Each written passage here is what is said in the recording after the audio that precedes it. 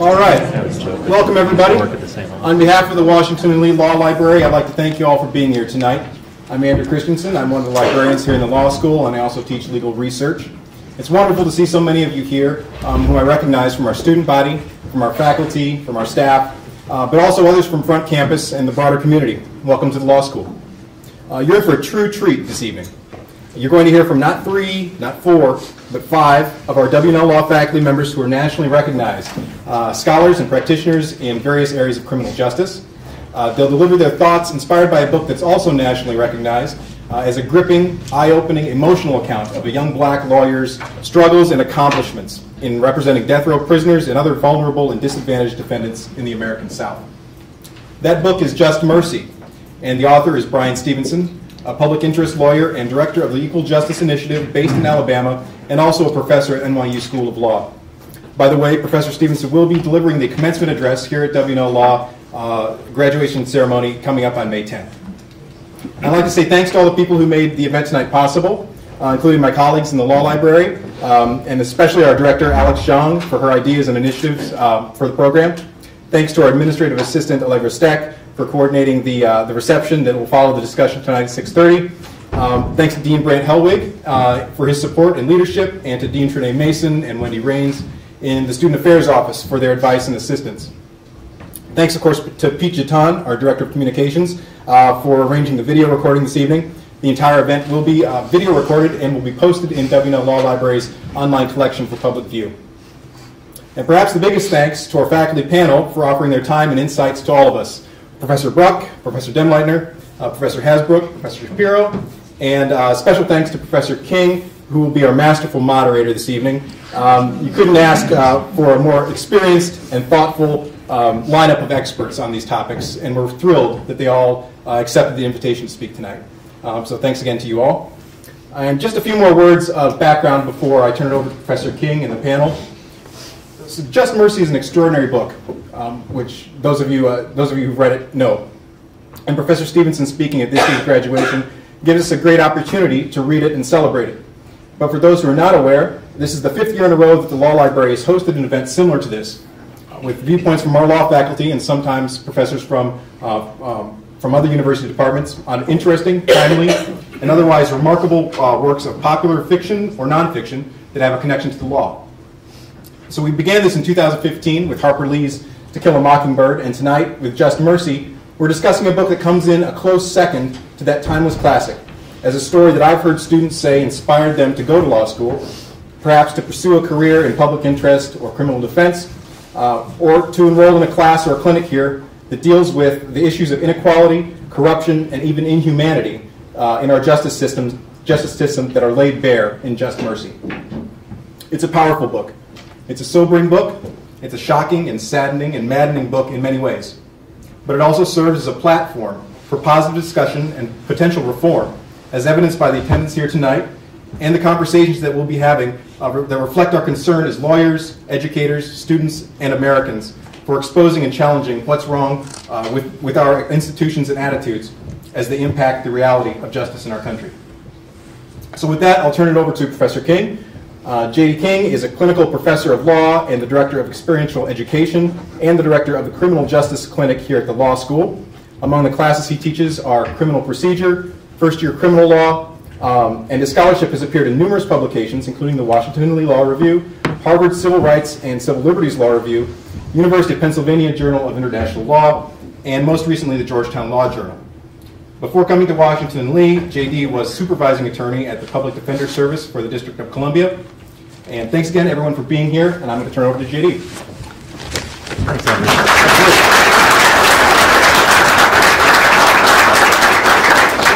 Thank you, Andrew. And thank you to the Law Library and the Dean's Office, and especially to Andrew Christensen for making all this possible and for getting all these wonderful copies of this amazing book. I am really just so happy to be here tonight and to be with some of my absolutely favorite people and talking about this amazing book. I love this event. I love that with the law school, the entire community comes together once a year and reads the same book and talks about it, and I just love this book. Bryan Stevenson said we have a system of justice that treats you better if you're rich and guilty than if you're poor and innocent. And he said, wealth, not culpability, determines outcomes in the criminal justice system. And I don't think anyone who's involved with the criminal justice system today honestly could disagree with that. I reread this book recently. I read it when it first came out, and I reread it recently to get ready for this event. And one of the things that struck me about Just Mercy is the hopeful tone of this book. Bryan Stevenson describes some of the darkest places, the most tragic situations in America, but always does so from a place of hope. Not naive hope, but hope. And one of the stories that sticks with me, and those of you who've read the book I'm sure remember this, is his description when he goes to a prison and he sees a truck out in the parking lot. You remember this story? And the truck's got Confederate flags and what he calls bumper stickers that are symbols of racial hatred. And he goes in to see his client who's on death row in this prison, and has this interaction with a white guard who's very hostile to him and everything he's doing. And the guard says to him, after forcing him to undergo a strip search, notwithstanding the fact that he's a lawyer and going through all of his papers and sort of humiliating him gratuitously, the guard looks at Bryan Stevenson and says, "Did you see that truck out there in the parking lot with the flags and the bumper stickers? I want you to know that's my truck." And Bryan Stevenson goes on and does his job and meets with his client, and they have a 3-day hearing in some distant courthouse that this prison guard had transported Bryan Stevenson's client to. And he comes back after this the 3-day hearing, and he's got to come see his client again, and he encounters the same prison guard. And he describes in the book sort of girding himself when he comes in for another similar degrading interaction with this prison guard. And I just want to read a little bit of what he said when he came back. The guard saw Bryan Stevenson and treated him very differently. He said, "Oh no, Mr. Stevenson, you don't need to undergo the strip search. I signed you into the book already. Come on in." And he revealed the guard revealed his own history of childhood abuse and time in the foster care system, much like Stevenson's client. And I just read a short bit from the book on page 201 here. He says, "The guard reached into his pocket to pull out a handkerchief to wipe away the perspiration that had formed on his brow. I noticed for the first time that he had a Confederate flag tattooed on his arm. I guess what I'm trying to say," the guard said, "is I think it's good what you're doing. I got so angry coming up that there were plenty of times when I really wanted to hurt somebody, just because I was angry. I made it to 18, joined the military, and I've been okay, but sitting in that courtroom brought back memories, and I think I realized I'm still kind of angry." I smiled. He continued. Guard says, "That expert doctor you put up said that some of the damage that's done to kids in these abusive homes is permanent. That kind of made me worry. Do you think that's true?" Stevenson said, "Oh, I think we can always do better. The bad things that happen to us don't define us. It's just important sometimes that people understand where we're coming from." We were both speaking softly to one another. Another officer walked by and stared at us. I went on, "I really appreciate you saying to me what you just said. It means a lot. I really mean that. Sometimes I forget how we all need mitigation at some point." So I think the book speaks to a broader topic that we really need right now, not just about the criminal justice system, but of a hope in speaking across divides. And then he ends that scene, that vignette with the prison guard. That the prison guard said he had stopped when he was transporting Stevenson's client back up from the courthouse to the prison, pulled off the highway and said, "I probably wasn't supposed to do this, but I stopped and got us both chocolate milkshakes." Okay? So there is something very, very hopeful about that, even within his description of a system that is broken. The stories that that Stevenson describes in Just Mercy, are happening today. My students in the clinic, we were just studying a case involving racially biased strikes, racially motivated strikes in jury selection. And this case that we were studying about, some of you probably know about it, involved a white prosecutor in Mississippi who, over the course of several murder trials against the same defendant, exercised 41 out of 42 strikes against African American defendants, resulting in white or almost all white juries. This case that we were studying is not from 1932, and it's not from 1958.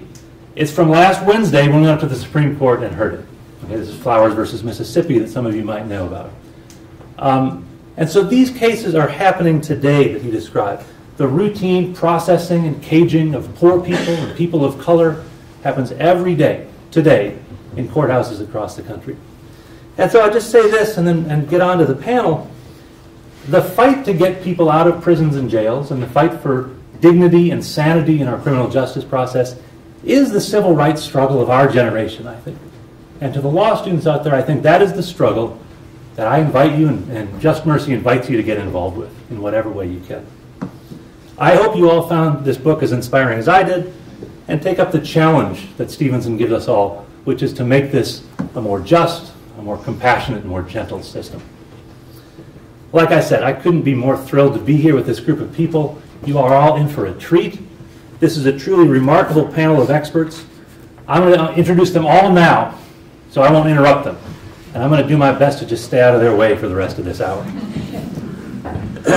Jon Shapiro is one of the best criminal defense lawyers in the country, and he has been for decades. Jon has represented clients like John Muhammad in the Beltway sniper case, accused spies Harold Nicholson and Brian Regan, and countless others, both retained and appointed clients. Jon taught at American University's legal clinic in addition to practicing law for the last 40 or so years. And he's been with us for the last 8 or 9 years here at W&L. He's won a number of awards, including from his alma mater, American University, the Peter Cicino Alumni Award for Outstanding Advocacy in the Public Interest. And just last year, Jon won the Elliott Milstein Award for Professional Excellence in Clinical Legal Education. I've had the pleasure of teaching with Jon, running the clinic with Jon, and you couldn't ask for a better commentator on this. Nora Demleitner is one of the leading national experts in the law of sentencing and collateral consequences. She's one of the editors of the Federal Sentencing Reporter. She's served as a research fellow at the Max Planck Institute in Freiburg, Germany. She's a member of the American Law Institute, and she has published countless articles on the issues of sentencing, collateral consequences, legal education, international comparative sentencing law, and many other things, including in the Stanford Law Review, Minnesota Law Review, and the Michigan Law Review. Brandon Hasbrouck is our newest member of the faculty, having joined us just this past fall as visiting assistant professor of law. He graduated from W&L Law School in 2011. While he was here, he was the editor-in-chief of the W&L Law Review and inducted into such organizations as the Order of the Coif and ODK. After law school, Brandon sort of wandered in the wilderness, scraping by with such jobs as clerking for Judge Emmett Sullivan on U.S. District Court in the District of Columbia and Judge Roger Gregory in the Fourth Circuit. He then couldn't find anything else to do, and so he litigated at Debevoise and Plimpton up in New York, and then McGuire Woods in Richmond. All 4 of those are some of the most prestigious jobs you can have after law school. His article, Saving Justice, will be coming out later this year in the Georgetown Law Journal. Finally, David Bruck runs our death penalty clinic, the Virginia Capital Case Clearinghouse.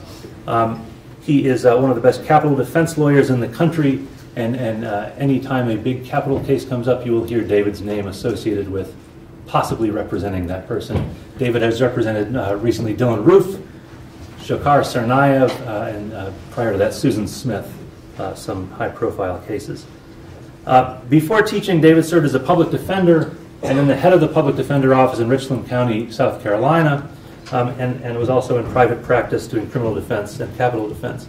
David's argued 7 times before the U.S. Supreme Court, most notably his unopposed motion to have me admitted to the bar of the Supreme Court, which I guess doesn't even count as an argument, but I count it as a victory. David has received awards for his work, too numerous to mention. Without further ado, I'll turn it over to Professor Shapiro.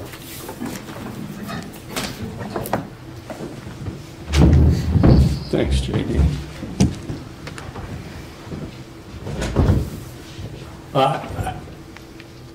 First off, I need to correct something immediately. I've been a practicing lawyer for 45 years, not 40, and I want credit for every one of those years. It should also be mentioned that David came very close to losing the motion to have J.D. admitted to the Supreme Court. Anyway, it's great to see so many friends and colleagues here, all brought together by Bryan Stevenson's moving memoir.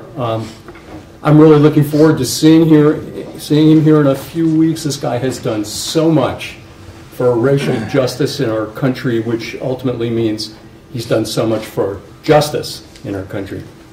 As a matter of fact, in the week before our graduation here, my daughter Lucy and I are taking a road trip to Montgomery to check out the National Memorial for Peace and Justice, sometimes referred to as the Lynching Memorial, which exists because of Bryan Stevenson and his organization. It is supposed to just drain all the words from you, and I'm looking forward to seeing that. If you can't get there, you should really check out Equal Justice Initiative's interactive map of lynchings, which is a real shocker, and I'm going to just try and, with Andrew's help, maybe. The Firefox logo at the bottom. There you go.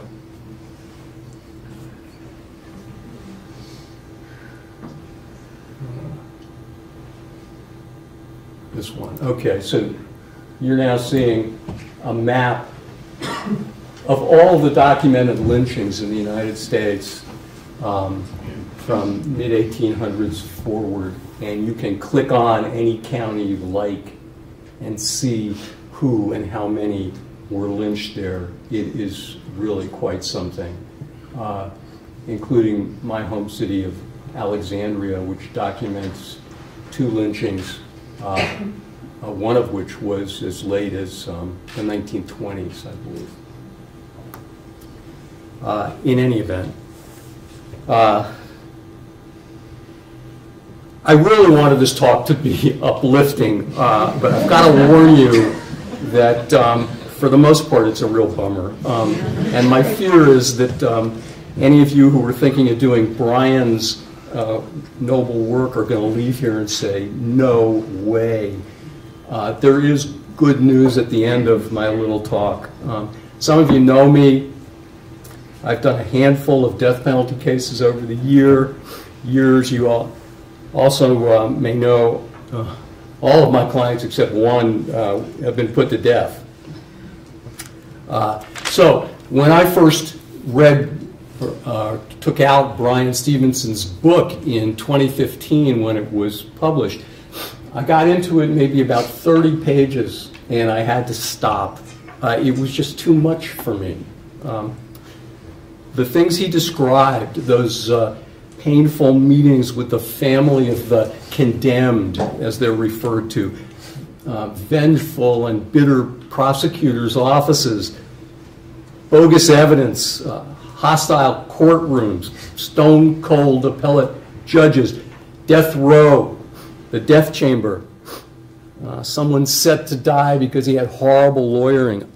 I had been there many times, and I knew the frequent end of the stories Bryan was telling, and I really just could not bear to go there again and finish the book. In particular, the memory of one of my cases is something that I visit every day. If you've ever been up to my office, you'll see a picture of my client hanging on the wall, Wilbert Evans. So like the story Bryan tells in his book, this was the case where the state contrived to get the death penalty through lies and false evidence. They lied in order to kill this man. And this isn't just me talking. If you look at Justice Marshall's opinion dissenting from the denial of cert in this case, he sets out in detail and with outrage the outrageous conduct which led to the death sentence for Evans, and I did say that was a dissent. It was an opinion which I handed to my client on the last day of his life on death row before they took him to the electric chair, and he wrote on it, "Bury this with me," something I will never forget. And this wasn't Mississippi or Alabama. It was right up the road in Alexandria. It was also a case in which almost everyone agreed that death was not appropriate, but unfortunately The machinery of death, as Justice Blackmun called it, had been put into gear, and it's exceedingly difficult to stop once it's been put into gear. So, as I said, my first experience in trying to read Stevenson's book was a bad one. And with that light note as preface, let me show you some other really distressing data.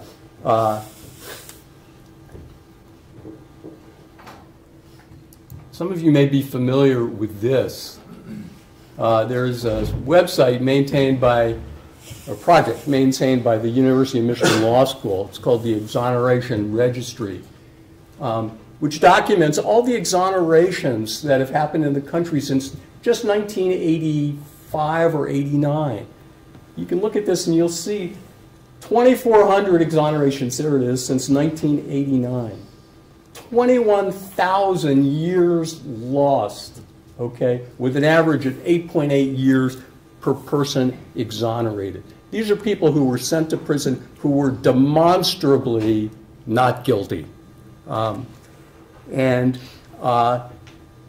As far as folks who were condemned, sent to death row, who were later exonerated, the number, I was going to pull it up, I don't need to, is 164, with an average time between their sentence and exoneration of 11 years. 164 people condemned to death wrongfully. So how many people is that?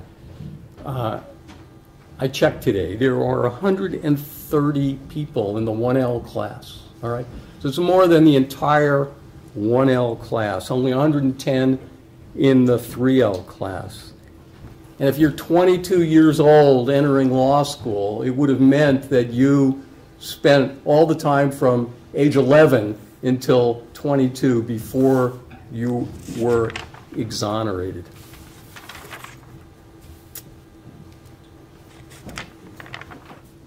The next time you find yourself on a cocktail party and someone is asking you, why do you represent those people?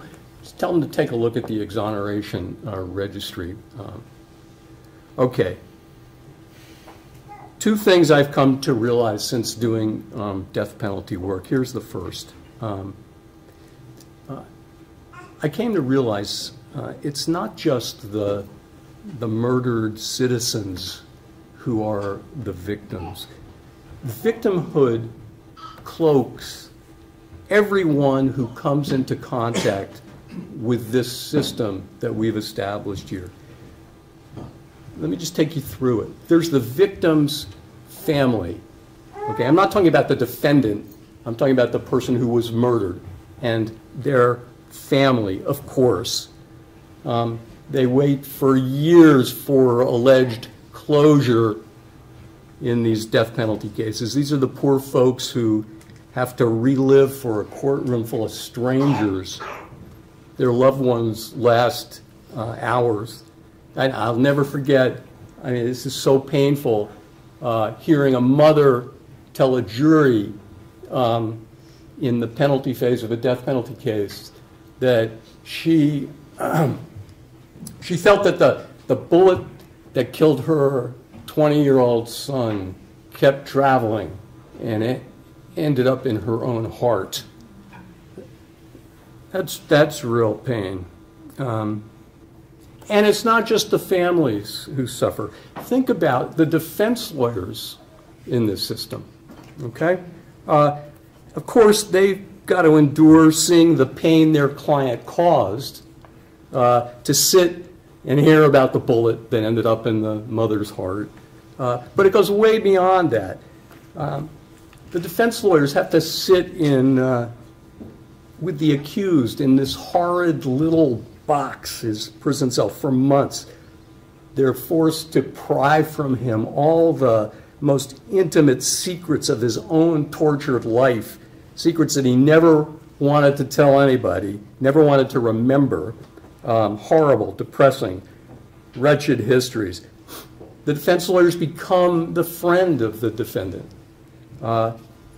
you can't sit in a cell with someone for months and months and months without discovering their own humanity. The lawyers become his voice, and they're the ones who often are the last ones to say goodbye to him when he goes off to the death chamber. So the defense lawyers suffer, but so do the prosecutors, when you think about it. These are the lawyers who have to stand up there and try and convince 12 people to kill somebody. That takes a toll. Maybe not in that moment, but my guess is at some point in their life when they look back. And so it's not only the survivors, the defense lawyers, and the prosecutors, but it's the jurors. Think what we ask from them. These citizens we drag in off the street, away from their families, their jobs, they're minding their own business, and we ask them to order somebody else's death. And it's not just those folks. Think of the prison guards and the execution team and what we ask of them. The guards, these are the guys who live with the condemned for years. They bring him his food, they mail his letters, they listen to his phone calls to his family. Ultimately, perhaps, and I've seen it, David's seen it, they may shave his head, dress him for the death chamber, walk him there, and strap him to a table or a chair. Every one of these participants in this system is diminished by this brutal medieval horror show. Everybody lives with that memory. I think we ask too much from these people. Anyway, that's something I've learned on my journey in doing this kind of work. Okay. All of that out of the way. Now for the uplifting part. Okay. I am glad to have taken a second shot at reading Bryan Stevenson's book this year because there was something else that Bryan wrote about in his book, maybe the most important thing, and it mirrored my own experience as well. Okay. And it was in this passage. He was describing his first meeting with a new death row client. And Bryan was a young lawyer at the time, feeling completely inadequate, not knowing what to expect from this guy on death row. And he described how he was feeling, which was not up to the task. And this is what Bryan said. I had come into the prison with such anxiety and fear about his willingness to tolerate my inadequacy. I didn't expect him to be a compassionate or generous man. I had no right to expect anything from a condemned man on death row. Yet he gave me an astonishing measure of humanity. In that moment, he altered something in my understanding of human potential, redemption, and hopefulness. That's huge. And it's the greatest argument, I think, that we have against capital punishment that exists these days. As long as somebody is alive, even if they're locked away for decades, there is hope for redemption and a life with meaning. People change. You know, it's just like a little innocent baby, completely innocent, unaffected by the world, who grows up to do horrible things. A man who is guilty of despicable acts can again become human. I think of my client, John Muhammad, and when the death sentence came back in that case and the jury was dismissed and the guards took us to this little anteroom with John where we could be alone, the first thing John Muhammad did was to put his hands on my shoulders and to look in my eyes, and he asked, "John, are you okay?" And I will always remember that moment. And that was good enough for me to allow me to continue the kind of work that Bryan has done so well for so long. Thank you.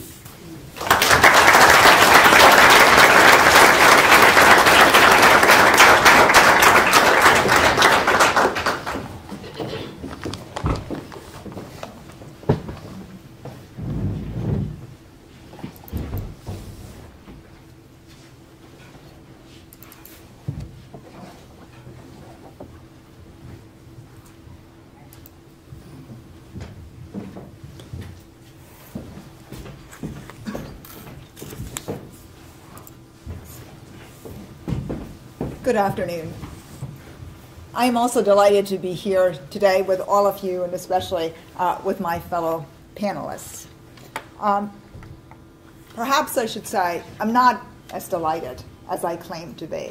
And the reason I'm not is because we have to talk about the things that we have to talk about. I wished we didn't have a criminal justice system that seems to be currently as punitive as it's destructive it is. It's a machinery that we have created really to destroy individuals and entire communities. It seems to constantly demand human sacrifice, and it's entirely man-made. The first time I saw the inside of a U.S. prison was actually in my first year of law school. Greenhaven, New York. It's a state correctional institution, and it's a maximum security prison. At the end of the visit, which the prison had a joint program with Yale Law School and was strangely welcoming to law students. So at the end of the afternoon, we had a little reception in the middle of the prison. And I have to say, at the time, I didn't think it was as strange as I think in hindsight that it probably was. So you have a self-selected group of law students and a obviously selected and self-selected group of inmates munching on snacks in the middle of one of the supposedly most dangerous prisons in America. It didn't feel dangerous to me at all. So I struck up a conversation with a young man who was probably around my age at the time. And it turned out we both had younger sisters. And that's what we were bonding over. It turned out we were both worried about them. Our worries were slightly different. I was concerned about who she would be dating. He was worried about his teenage sister getting pregnant. I was worried about her not fitting into the Midwestern town where she went to college. He was worried about violence on the streets of Brooklyn. But still, it was that joint worry that brought us together. We both missed our sisters, and that's what we talked about. And that's really what ultimately Bryan Stevenson is talking about, getting to know each other as people rather than as statistics. And it's really that we've lost sight of that common humanity, which brings us to where we are today. So I will actually be showing you a number of statistics, but I don't want us to forget that we're talking about people. Now, the human cost that we're exerting is immense, but so is the financial cost. In most state budgets today, corrections costs are the third item after public education and Medicaid spending, usually well ahead of higher education funding. And oftentimes it's actually a little bit fudging it because that corrections budget item doesn't include everything. It often doesn't include medical care for inmates, and it often doesn't include huge pension payments that are coming much later on.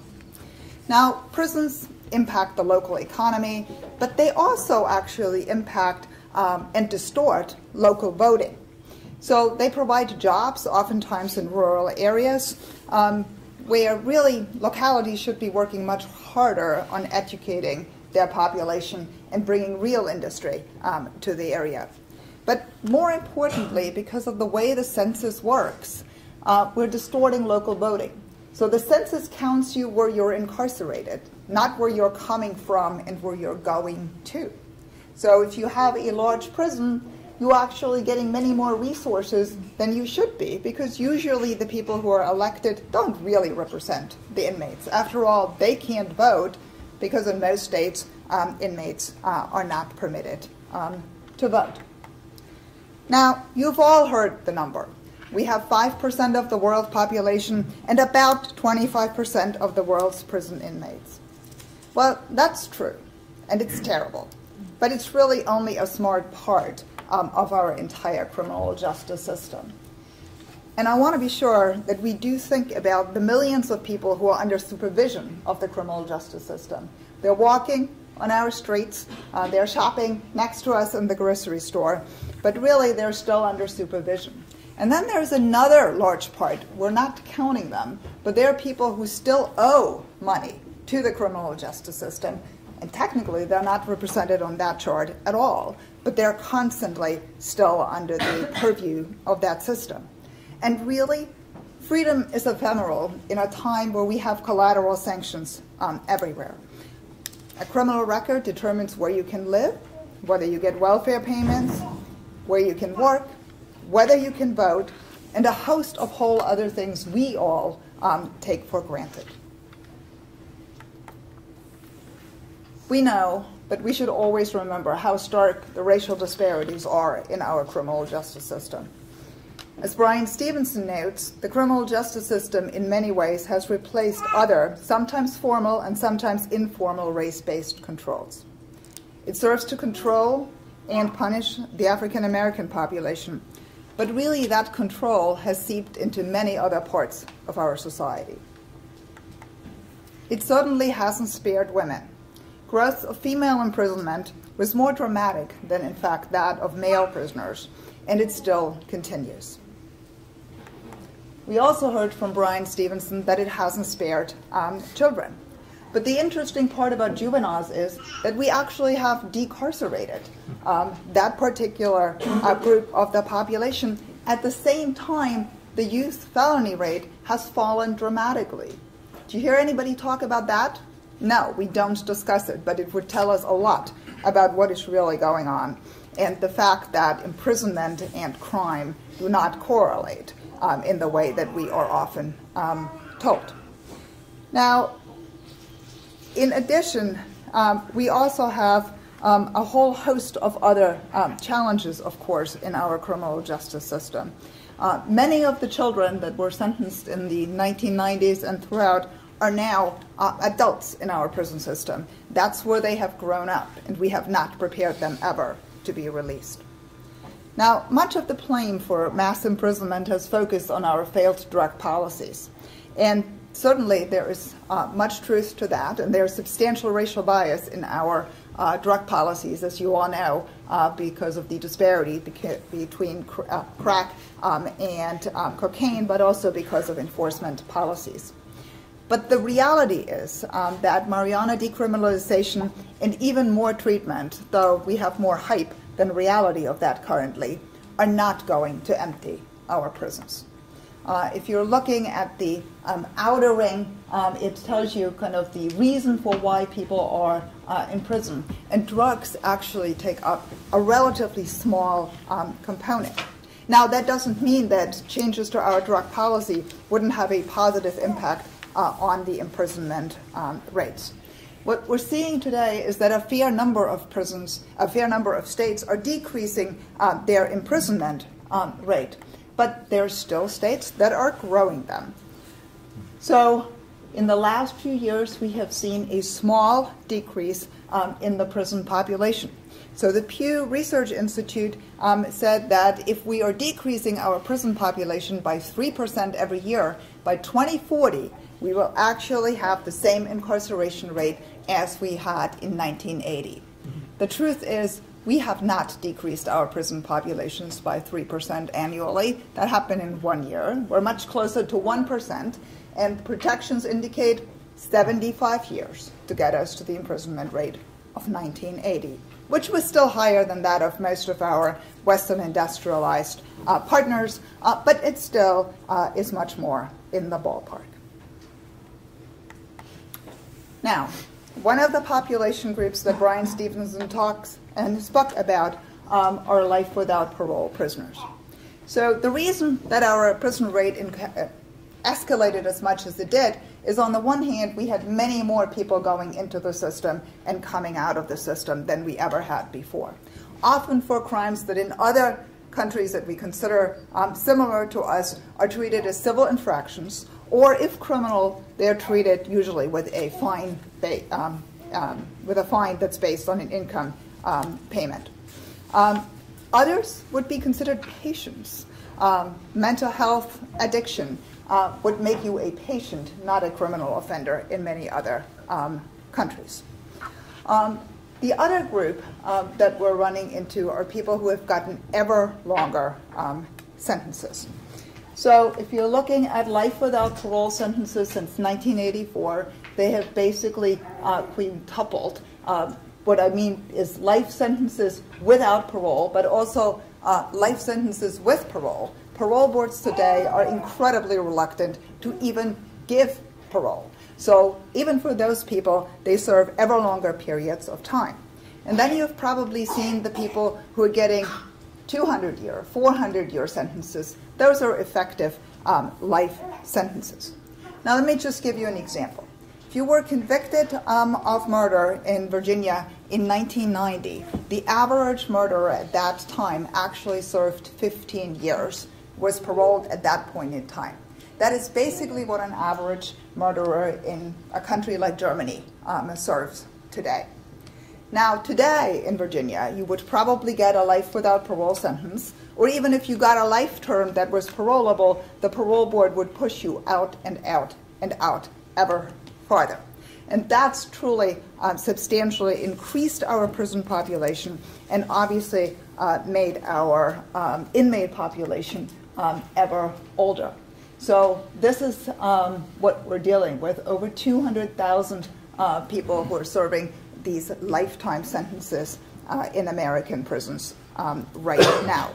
Needless to say, those people are often not eligible for treatment programs, certainly not considered for programs that would ultimately prepare them for any type of release, because we have assumed that they will never be released. In fact, that seems to be the implicit promise. And as much as I appreciate the fact that we can find innocence, I'm not so sure that we're doing anybody justice if it takes 10, 15, or 20 years. And in fact, one of the big problems that Bryan Stevenson points to is the fact that there aren't enough resources for those types of people. He says, if Judge Robert E. Lee Key hadn't overwritten the jury's verdict of life imprisonment without parole in Walter's case and imposed the death penalty, which brought the case to our attention, Walter likely would have spent the rest of his life incarcerated and died in a prison cell. And that's actually what worries me the most, that one of the big distortions of the death penalty is how many resources we have put into it, resources that we could have expended on probably hundreds of thousands of people in our prisons who are not guilty of the crimes with which they have been charged. Now, you will not be surprised to see, or maybe you will be surprised to see, that we had a counter development in our criminal justice system. So as our sentences have escalated, our crime rate actually has dropped. Our violent crime rate in particular has dropped.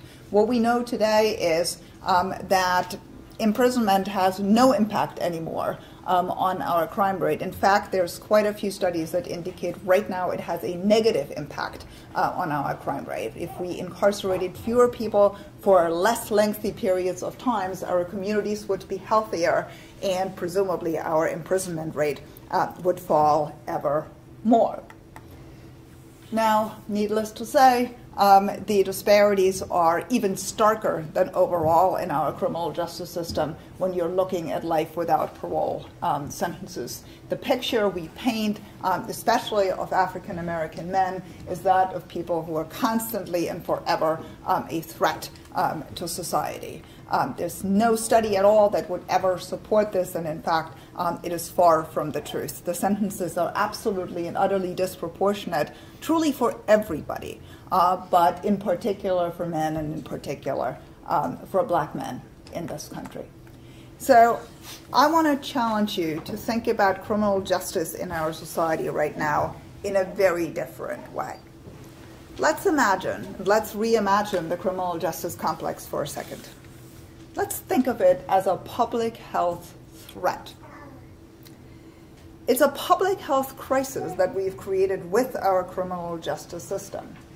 It's basically a homemade, large, and still expanding infection. And everyone who comes near it gets sucked into it, gets infected by it, gets made sicker rather than healthier. And the first thing you have to do is contain it. And I think fortunately in some of our states, and perhaps even in the federal system, we're now seeing at least the containment approach. I think we're not quite at the shrinkage approach. Every day we're seeing hundreds of proposals in state houses of more sentences, mandatory sentences, new crimes. So we're not thinking about shrinkage, but that's really what we have to do, and we have to do it much faster than thinking about 75 years from today. Because the kind of damage that we've been doing to individuals and to communities with this system is quite dramatic. And only if we decrease it can we really think about building a much healthier approach to crime and to criminal offenders. A vast part of that will be a functioning healthcare system, but also probably decriminalization, very different school system, and a very different approach to how we're treating cities right now.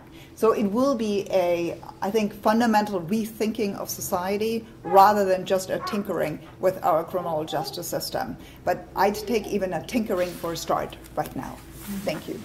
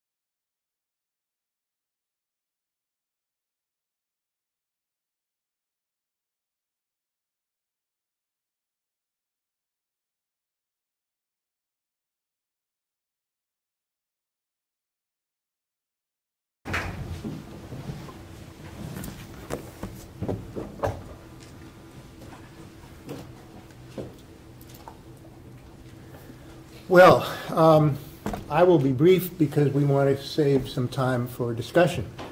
What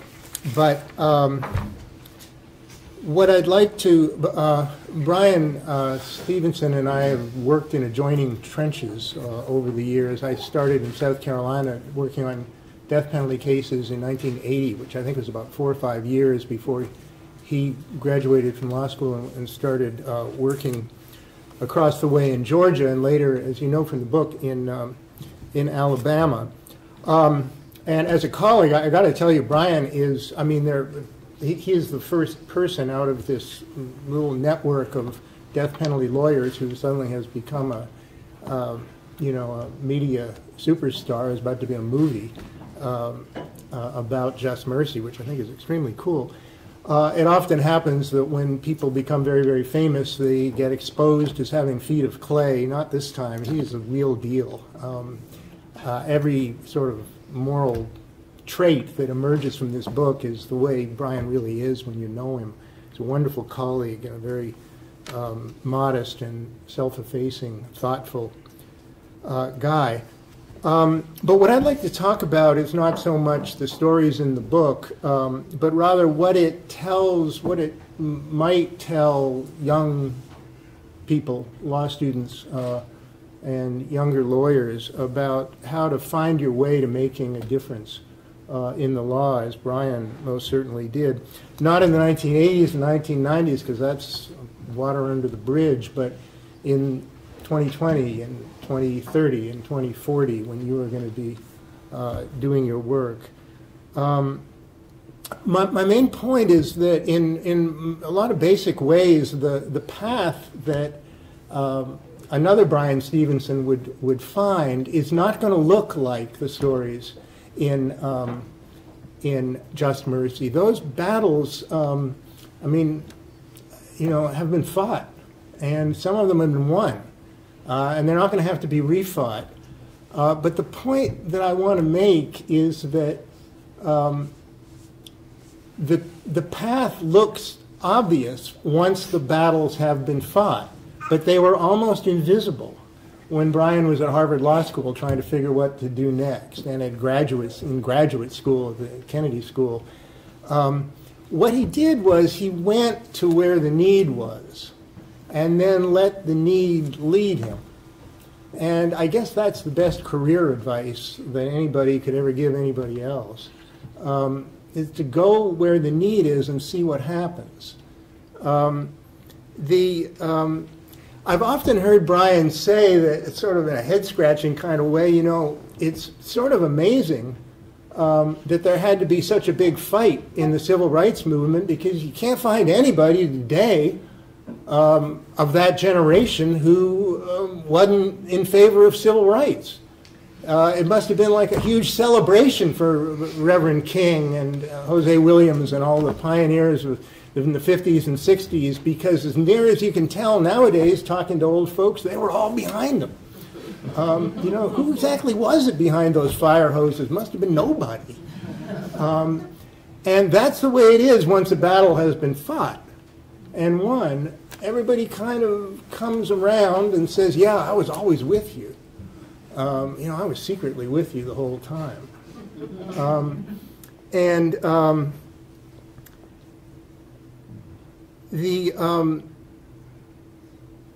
But then you look at these things and you think, well, anybody to be on the other side of the Walter McMillan case must have been a lunatic. Must have really lost. I mean, how could you possibly, how could anybody have been on the other side of the Graham case, that kid in the wheelchair, and thought that he deserved life without parole? He would have to be a monster. Well, no, that's not the way real problems in the real world look. They're always close, and there's always reasonable arguments on both sides, and there's always good lawyers who can make an argument in favor of cruelty and make it seem perfectly reasonable. And in fact, those arguments and that cruelty is all around us, most of which is kind of hard to tease out because we're used to seeing it. It's the everyday cruelty of our legal system.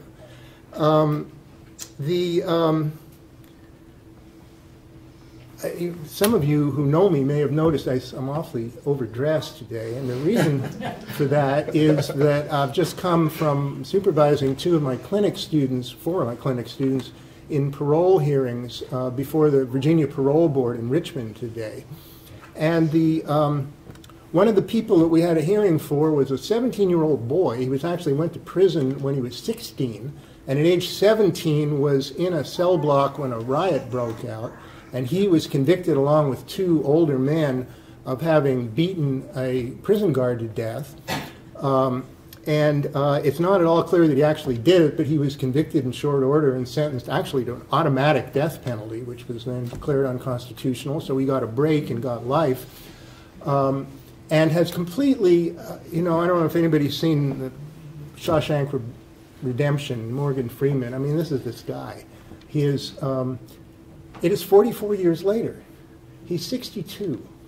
He has completely transformed himself. There is no trace of the 17-year-old kid that was in that cell block in Southampton Correctional Institution. That person has vanished from the face of the earth and long since been replaced by somebody who is serene and thoughtful and well-read and considerate and engaged in his mind to the outside world. But he's still doing his life sentence. And he's been turned down for parole every year, year after year after year. And we were there today to say, come on. Now, on the other side of that issue, you could point to there was a really bad crime. That's the last prison guard that's been murdered in the line of duty in Virginia. There hadn't been another one since. It's a very big deal. You can't be having this, and what sort of example would it set, and on and on and on. And there's a victim's family still mourns that officer. This person should have been released 20 years ago, or sooner. And in any other country in the world, or any other democracy, he would have been. This is not necessarily a miscarriage of justice. It may have been, but that's unprovable. We'll never know. So let's say it wasn't.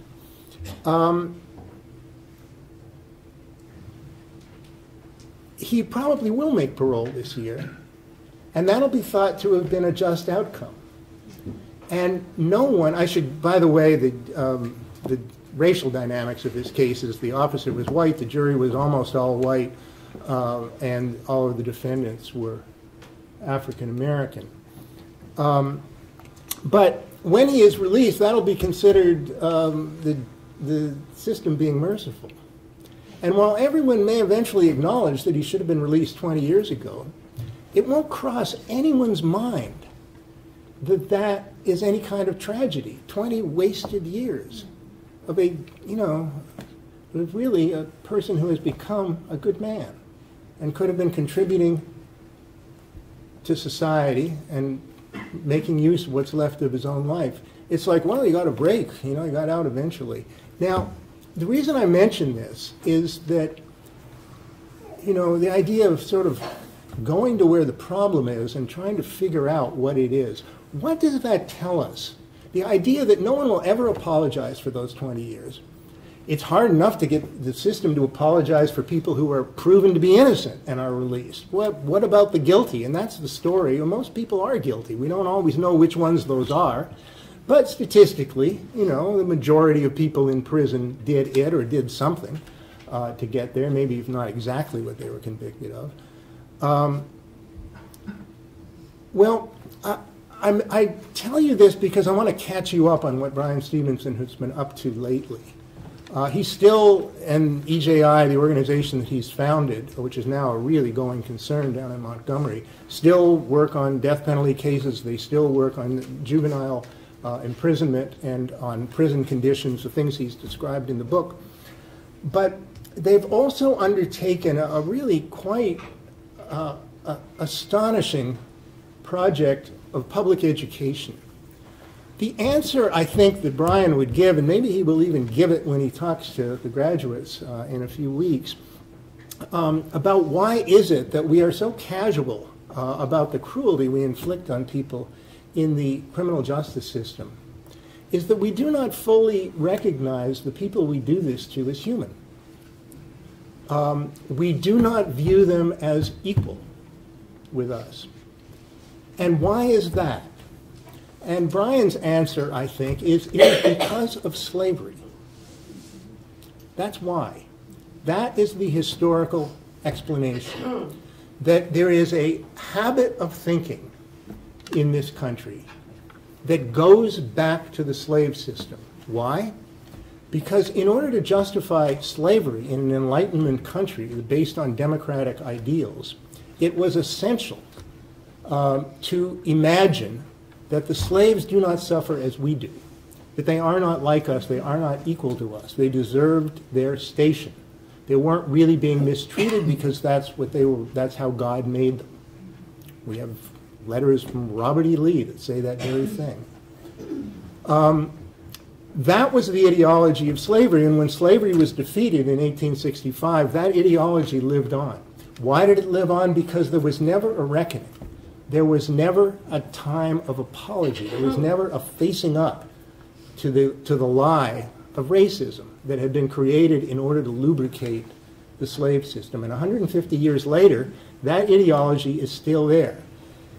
So EJI has launched a wonderfully ambitious historical project to say it's time to face up to that in the way that Germany faced up to the Holocaust, in the way that South Africa has faced up to apartheid. It is time, it is way, way past time for America to face up to the legacy of dehumanization that is what we inherited as the aftermath of the slave system.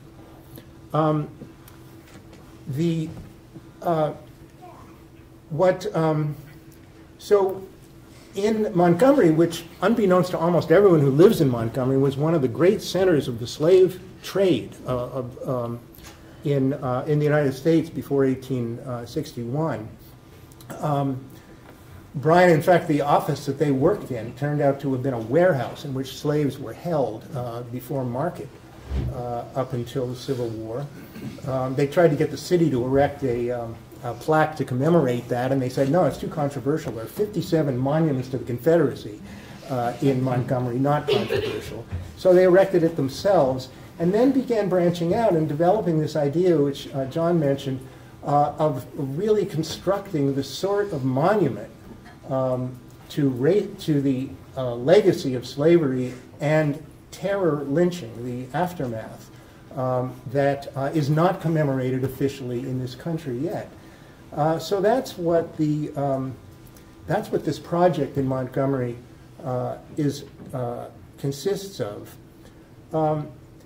And I think Bryan's argument, and he can make it a lot better than I can make it for him, but since he's not here, I'm going to do my best, is that part of the reason that we find it so difficult to confront the cruelty of the American criminal justice system is that we haven't gotten to the reason why we have so much cruelty in us, this lack of a real concept of human equality, of the equal dignity of every human person. And the reason for that is the history that we have not reckoned with. Of course, white people suffer in this system too, and that shouldn't be surprising. They don't suffer as much. They don't suffer proportionately as much. It's much more common for a judge to look out at a white person who has lived a horrible life and say it was otherwise blameless, as we heard a few weeks ago from Judge Ellis up in Alexandria in the Manafort sentencing. But still, the habit of cruelty and excessive punishment, once it becomes natural, falls on everybody. And that is why we have an incarceration rate, I'd submit, that is so exponentially larger than every other Western democracy. 8 times, 10 times the imprisonment rate of countries in the NATO alliance that we consider ourselves to be with. So I'll close by playing about 2.5 minutes of a video about the lynching memorial, so that you can see what has been done in Montgomery, and I'll tell you just a bit about it when we're done.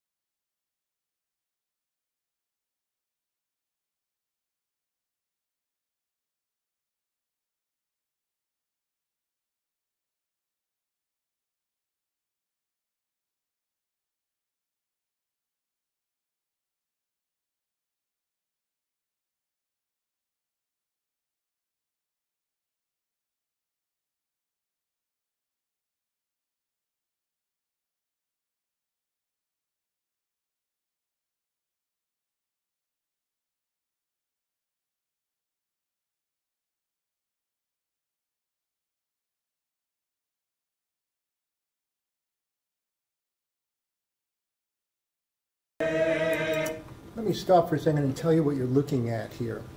These are 800 steel monuments to lynchings in the United States. They are not, each one does not represent a lynching. Each one represents a county in which there were an average of 5.5 lynchings. That's how many they have documented. 800 counties in which lynchings occurred. And part of the genius of this project is that 2 of these monuments have been created. One to hang in this monument, in this memorial, and the other sitting in a field waiting for each county, each of those 800 counties to stand up and say, we will erect this monument where this lynching occurred. We will come and pick up this steel beam and put it in this county. Now, it requires more than a piece of land. It requires people to organize in that county and build the monument, and then we've got the marker for you. Now, that to me is the real brilliance of Bryan Stevenson and the real challenge that he issues to us. It's not just, here's what I think, here's what you should think. It's, here's what you can do. Here's what you can do. Where you live, where you are. And that monument, that memorial, is emblematic not only of this attempt to make us come face to face with our country's racial origins and racial history, but also of that spirit of, okay, what are we going to do? Now, I said I would not take any time, and now I've gone on and on and on. I just want to close with the thought that this goes far beyond criminal justice. There are many, many places where if you follow, you will find the wheel to put your shoulder to. We are entering into a dark age in the area of immigration and the movement of peoples in this country and in this world. And there is such a desperate need for lawyers. There's almost no right to counsel in this area, unlike criminal law, where there's at least the right to have a lawyer that goes through the motions. And the environment and climate change, there is a need for lawyers everywhere. There is very little effective demand because the need is not matched by the resources. But the opportunity to live a life like Bryan Stevenson is open to everybody. And I think that is the real story of Just Mercy and the lesson I would submit to be drawn from it. So, thanks.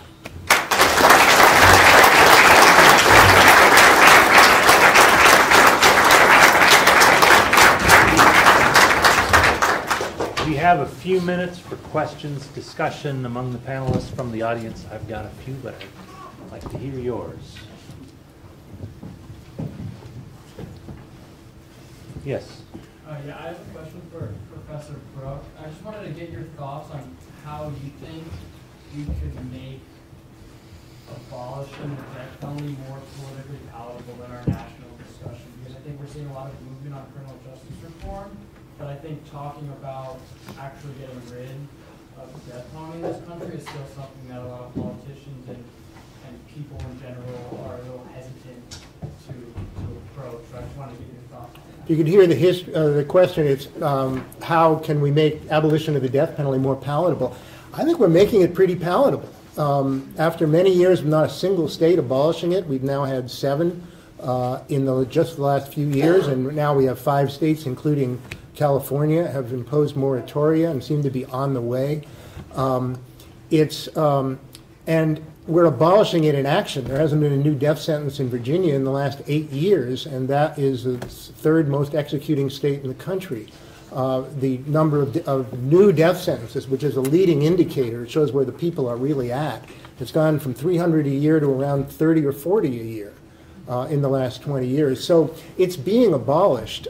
In some ways, I really agree with Professor Demleitner that it's been a horrible distraction that we have had to focus on the death penalty because there is so much else. It is so much the tip of the iceberg. On the other hand, if we hadn't focused on the death penalty distorts the entire sentencing grid. It's like, well, what are you whining about life without parole? You got off light. We didn't kill you. You know, that is the illogic that the death penalty imposes on this system. So until death can be, you know, the power of government to actually extirpate a human being from the face of the earth is taken away, it'll be harder, it is harder to focus on all of the much larger changes.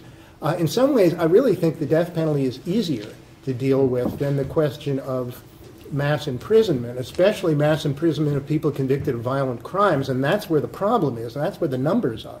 That's what has to be changed, is the idea that you take a 17-year-old kid and lock him up forever and throw away the key, because who knows, we're afraid of him. We're especially afraid of him if he's black, super predators, and all of this nonsense. Those are things that that I think are harder to address, and the criminal justice reform that is just starting is really nibbling around the edges, and is mostly at the political level posturing rather than really substantive changes. But it's coming. I think we're making some progress on that. But ride for the help, you know, join us. Other thoughts? Yeah. This is to whomever wants to answer, but how would you recommend maintaining an approach of advocacy for civil rights and civil issues in fields where it's not an obvious place to be that sort of advocate? Obviously, Bryan Stevenson went to a nonprofit and then quickly branched out into his own nonprofit in the EJI. But all of the industries out there that require legal professionals, there's opportunity to do that, but at the beginning of our careers, low person on the totem pole, how would you recommend maintaining that mindset but also enacting change on a daily basis?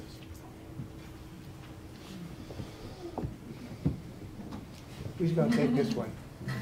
Well, I'll tell you one way. I mean, there's a million ways to make change in the world. There's a million ways to operationalize whatever inspiration you take from this book and other things.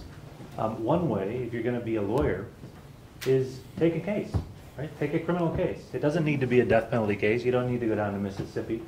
Wherever you are, whatever sort of firm you're at, volunteer, right? And go into court. You know, I was struck. Bryan Stevenson talks about the level of uncertainty he expresses. He went to Harvard Law School, right? And he's describing how, you know, he didn't know what to do, and then what got him focused again was the proximity to his clients and the proximity to the system. And so whether you're working at, you know, Debevoise in Plimpton, McGuire Woods, or whatever kind of practice you're in, volunteer to take a court-appointed case, you know, a misdemeanor assault. And that proximity to the system and to that human being is a way to affect change.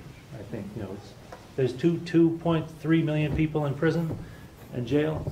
You know, every one of them was put there one at a time, right? And so I think just taking that step is one way to make change. By the way, I want to give a little shout out and acknowledge that may have been a slightly rhetorical question, because Daniel Carlisle is one of the two students who argued the case today at the Virginia Parole Board for the man I was describing to you.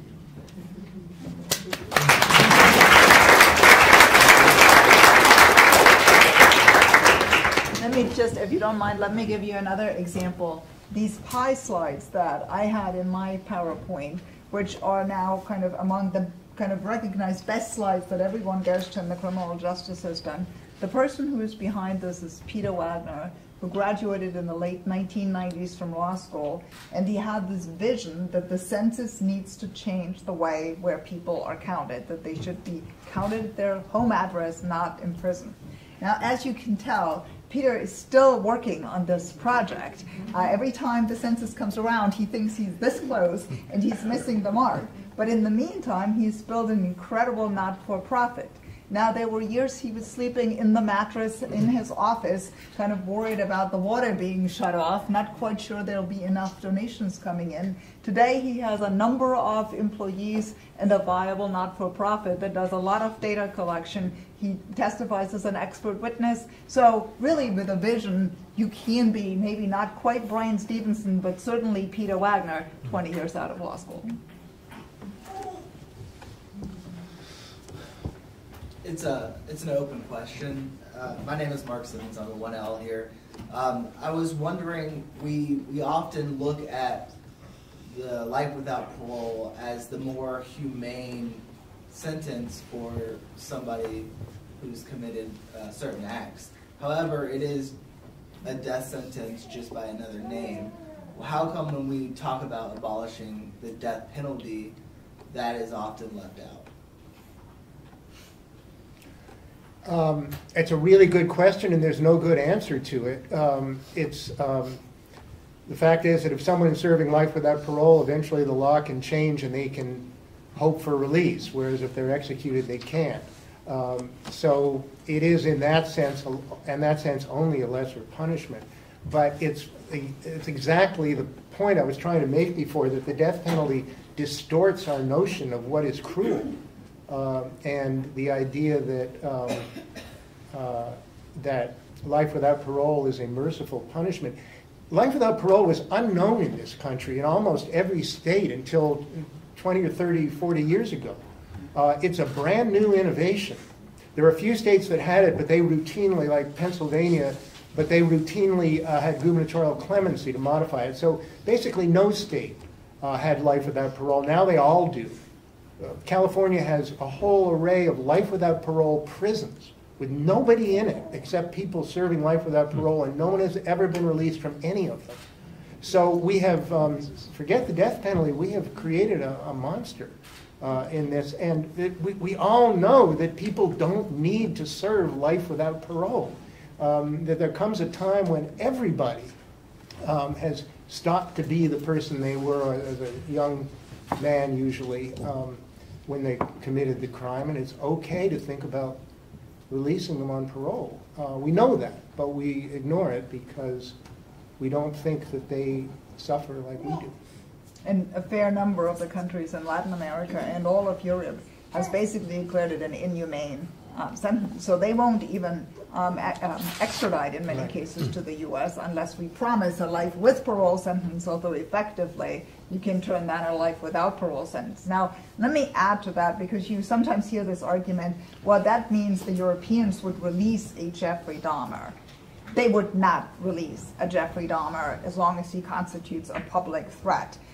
You have, in some cases, the psychiatric system after you kind of pay a retributive sentence. In some cases, it is life with parole, but there is the possibility for people like that never to be paroled. But the number of people to whom this happens in a country like Germany, you literally can count on one hand. They have released terrorists who have killed multiple police officers.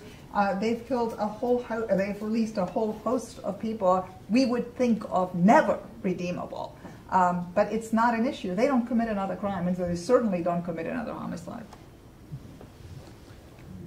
We have time for one more. I know the library and Andrew got a wonderful reception plan for us outside.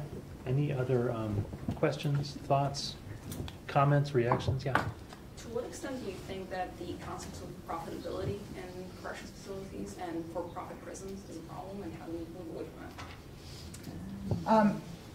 I think for-profit prisons in the criminal justice system are a very small segment of the entire prison complex.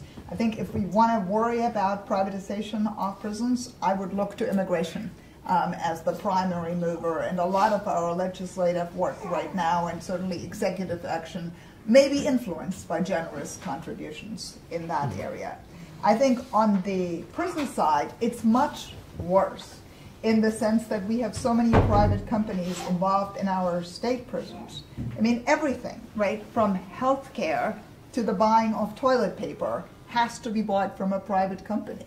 So we have millions of people who are really involved in the criminal justice complex very indirectly, but getting a livelihood from that.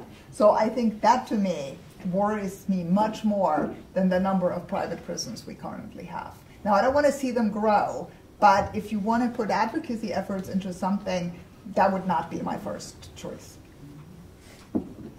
I'd also say I agree with Nora, and I would say the other thing to look at is Nora showed the slide, roughly 2.2 or 3 million people in prisons, and another 7 million or so on probation or parole. The privatization of that industry is something that hasn't gotten nearly as much attention, but that really, you can see a profit motive driving that population as that has been outsourced to private companies. It's a good point. Wonderful. All right. Well, let's give our panel a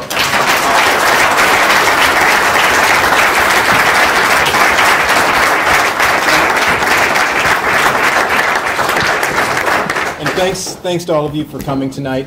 We do have a reception in the moot court lobby, just down the hall here to your left, to your right, and then to your left when you leave this room.